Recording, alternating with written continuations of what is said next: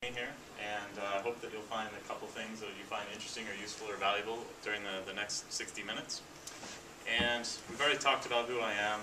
I've lived in England, Germany, and the United States, and now I live in Seattle. And we've talked about my book. Another book that I've contributed a chapter to that just came out is called A Guide to Open Innovation and Crowdsourcing. That has over 30 contributing authors. Sort of a survey book on the two topics. A lot of people know me from Twitter.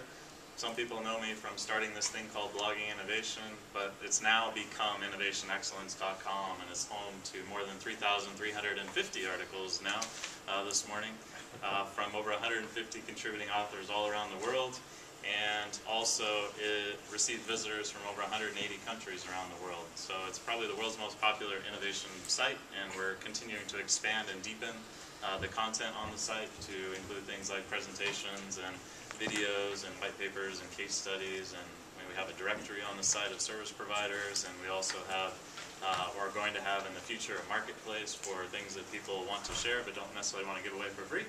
And so it's something that will continue to grow and continue to evolve over time, but it's something that I started because really I'm very passionate about innovation, and even before I knew that that's what it was. And so when it comes to innovation, one of the things that makes me passionate about it is I really believe that through innovation and organizations focusing on innovation, that we can eliminate some of the waste of natural resources and human resources in our organizations from not making products and services that people don't use and that end up in the landfill. So every morning, that's one of the things that pulls me out of the bed at 5 a.m. every morning to keep the site operating and to do all the other things that I do, like speaking and consulting as well. But don't worry, I'm not here to stay. They did get me a return ticket, so we'll be going back home. So let's just go ahead and jump right in and start a fire, or keep the fire burning. I mean, part of the reason I called the book Stoking Your Innovation Bonfire is because people had to innovate to start their company and make it successful. But the key is to keep it innovative and to keep it innovating over a sustained period of time.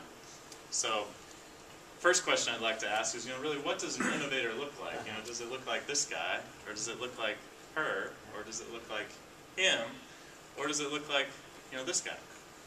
No, he's not a pirate. This is the very famous Chihuly, a very famous glass artist from Seattle. And he creates amazingly beautiful things, and these things don't necessarily have a defined function that you might expect, or a defined shape that you might expect, and innovation is very much like that. You don't necessarily know ahead of time what you're going to get, what it's going to look like, the purpose that it's going to serve, but when you have a great idea that you think will create value for people and add value for society, then sometimes you just have to follow it and see where it takes you.